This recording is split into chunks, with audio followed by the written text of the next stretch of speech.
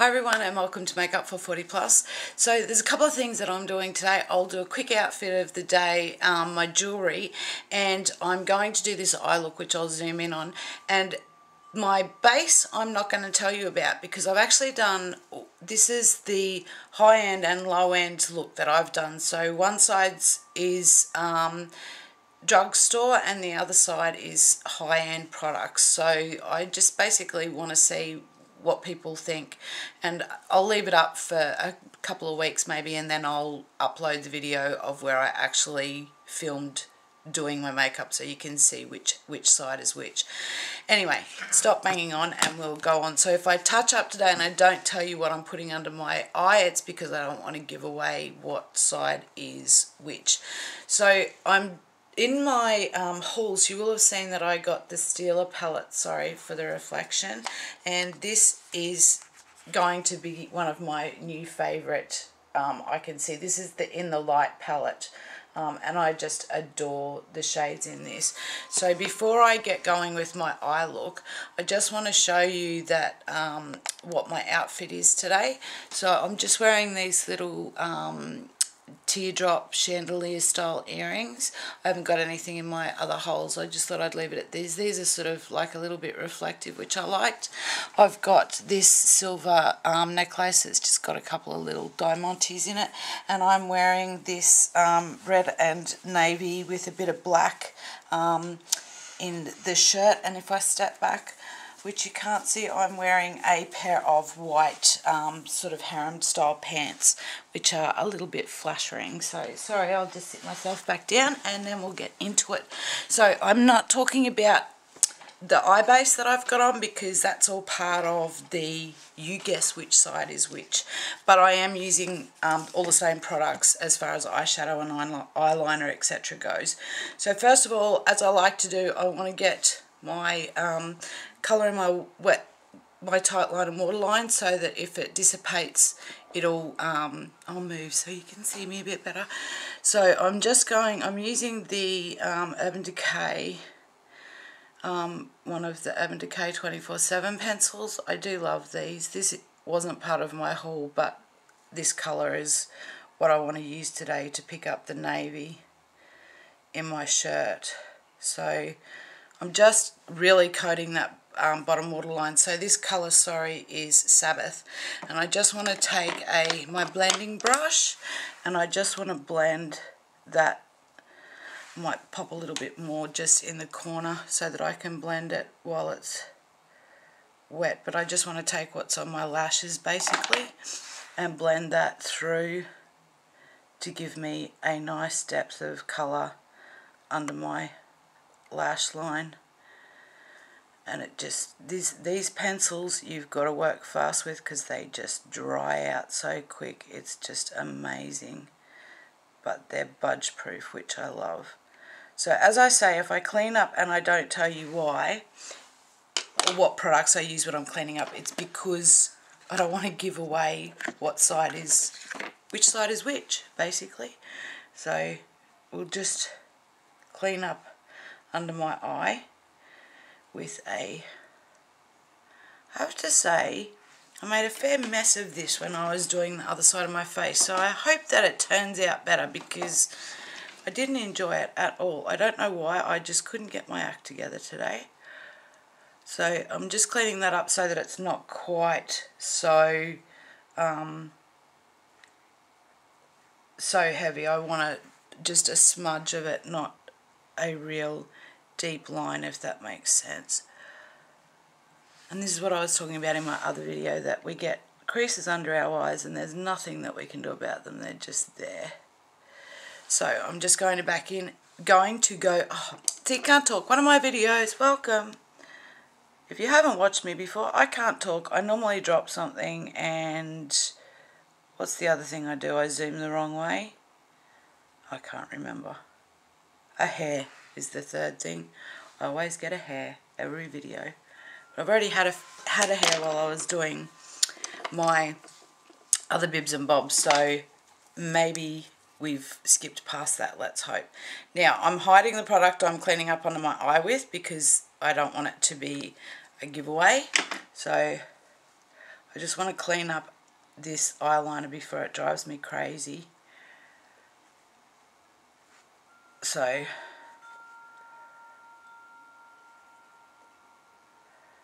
but if you haven't already watched One Side is Drugstore and One Side is High End, please go and watch it and see if you can guess which side is which. Anyway, on with the tutorial. So I am going to go in with one of my favourites, which is Belly Beige in the colour Tattoo, and I'm just putting this on with a concealer brush. This is a No Name concealer brush. So as I usually do, I just put a thicker amount of that on my actual lid, and then use what remains on my brush to take it up to my brow bone, so that I've just got that hint of shimmer and that tackiness that I do love about these colour tattoos. So just pulling that up, but so it's not got the same intensity that it does across my lid. So done with that. The next thing I'm going to do is I am going to go in and I'm going to take this flat white colour, which is called Bear, and I'm just going to put that across my brow bone, just very lightly. And I am going to take Kitten over that a bit later, but also again very lightly. So I just want to blend that out so that, and as you can see, that even though it's a matte colour, because I've put the Belly Beige underneath, it sort of brings out a little bit of shimmer, which is something that I really like. Now I am going in with, if I can find my brush, where did my brush go? I'll use this one. I'm now just going to go in with Kitten, and I'm going to put that all over the mobile part of my lid. So I'll zoom you in, and hopefully I'll stay in shot, because I have noticed that a few of my videos I drop out of shot, which is not good, so I do apologise. So I'm just going to run Kitten all over the mobile part of my lid, just up to my crease. So got that down. Then I am going to go in with, what did I do next? I'll do my crease colour next, if I can find my crease brush. And now I am going in with a pencil brush into Gilded Gold, I think it is, sorry. Hopefully it will focus and you can see that. So this is the colour here that I'm going into. So I'm just going to put that in my crease. I love this as a crease colour. It just gives you that bit of depth just through your crease, but blends out so beautifully. It's sort of a taupey brown, bronzy gold. It's quite an unusual colour actually, but a lot of these colours in this palette are a little bit unique, which is what I like about it. So now I'm just going in with a base shadow brush from Real Techniques, and I'm going to go in with Night Sky, which is this sort of grey blue colour. And I'm just really going to put this on the outer part of my lid, just to give a bit of colour blending in from the black.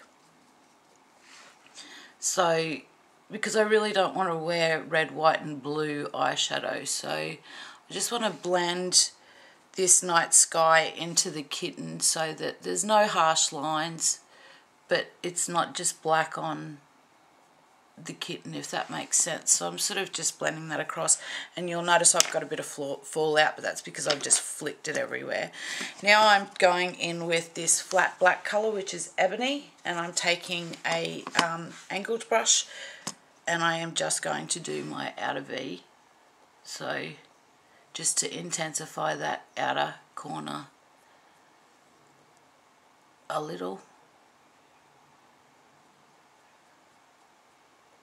Sorry, silence, because I'm concentrating. Not very helpful for you guys, I know.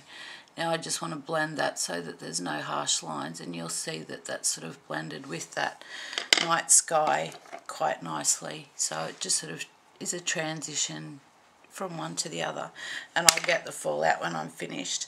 Now I'm just going in with a fluffy brush. So, and then I am taking what is it called, Sunset. I absolutely love this for a blending colour. It's just beautiful. So I'm going to take this as my transition / blending colour just to make sure that there's no harsh lines. So you can see it'll go from this to this. So just really lightly blending with just the tip of the brush, doing all the work for me and blending those colours out so that there's no harsh lines and it just all blends in beautifully. Then I'm taking another fluffy brush and I'm going in with Kitten, and all I'm going to do is do the inside of my eye, run it up on my brow bone to blend that blending colour, and just on the outer edge of my eye as well, just to give it a bit of a lift and to blend everything out. And that's basically it for the palette. Just taking my brush and cleaning up any fallout. And because of the colours I've used, it's left me a bit dark. So what I'll do is I'll go over it again with my concealer and just clean up any of that fallout. If I've got a hair there, I'm just going to pop on a little more of the concealer so that, and I was about to stick it on my face and then realised that would be a mistake because that would be a dead giveaway as to which side was which. So just bear with me while I clean up under this.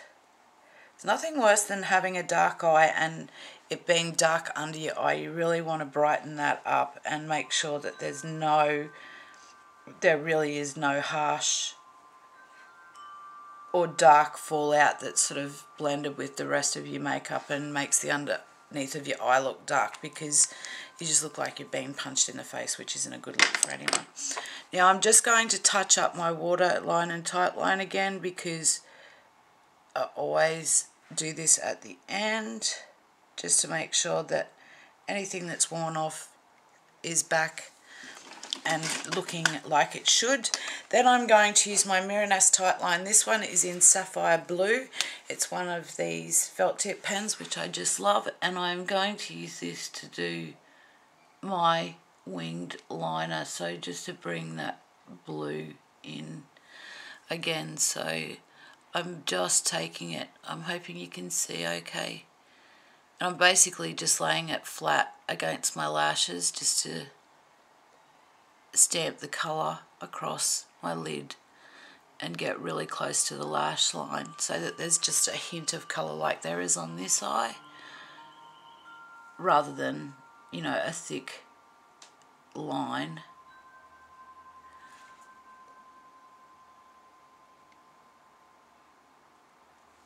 And make sure that that's done properly. Make sure that my little wings are even, which they are now. Mascara, I'm going to use my Miraness Fibre Lash. I really like this, as you know. Actually, I just want to put a little bit of touch of powder. So I'm hiding my powder so you can't see which one it is. If I can open it, which would be helpful. I'm just going in with a powder brush just to set that extra think, Trish, the extra concealer that I put down under my eye. So hopefully I didn't show you what that was. So yes, Miraness Fibre Lash. This is the one that vibrates, but as I mentioned, I've got a backup of this, but the battery's not working, but it still is a beautiful mascara even without the vibrating wand. So I have no idea if you can change the batteries in this, and frankly it's too much effort, to be honest. I really like the way this mascara lengthens and defines my lashes. So with a look like this, I just think it's really pretty just to have those lashes, you know, just there. And of course, as always, bottom lashes, some loving. Can't not do the bottom lashes. So